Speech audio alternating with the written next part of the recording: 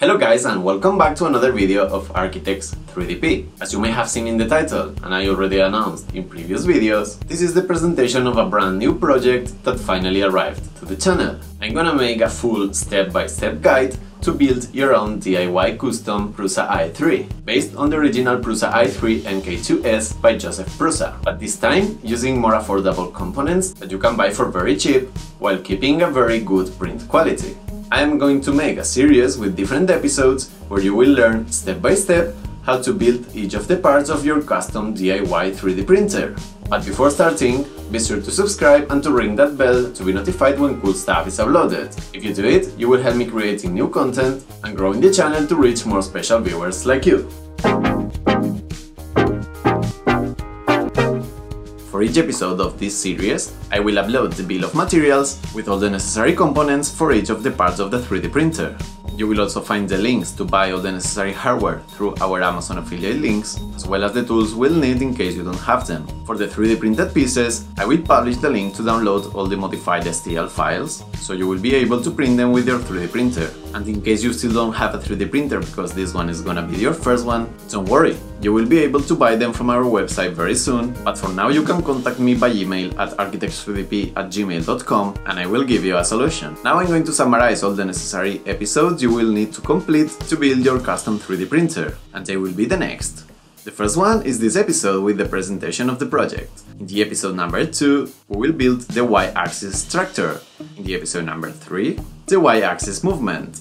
In the episode number 4, we'll build the Y-axis electronics and cable management. In the episode 5, the X-axis structure.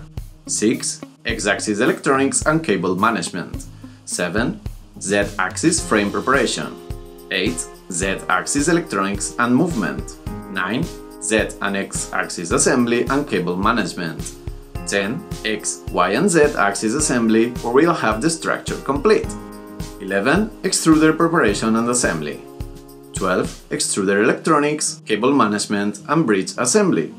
13, LCD assembly, installation and cable management. 14, heated bed preparation and assembly. 15, power supply preparation and assembly. 16, power supply installation and cable management. 17, main board installation and electronics. 18, Arduino coding and firmware upload 1 of 2. 19, Arduino coding and firmware upload 2 of 2. 20, first adjustments and calibrations. 21, Cura optimization and first quality prints. Those are the episodes I planned, and I will try to publish them regularly along the next weeks. Okay, so that has been more or less everything for this week's episode. I will leave you with a couple shots of our custom Prusa i3 that I built in fluor green, and I would like you to leave me a comment down below with your thoughts about this new project.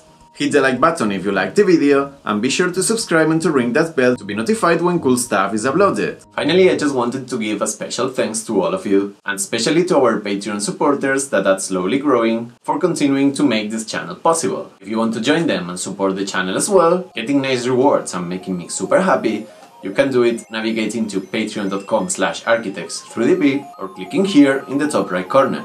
Okay guys, so as always, see you in the next video.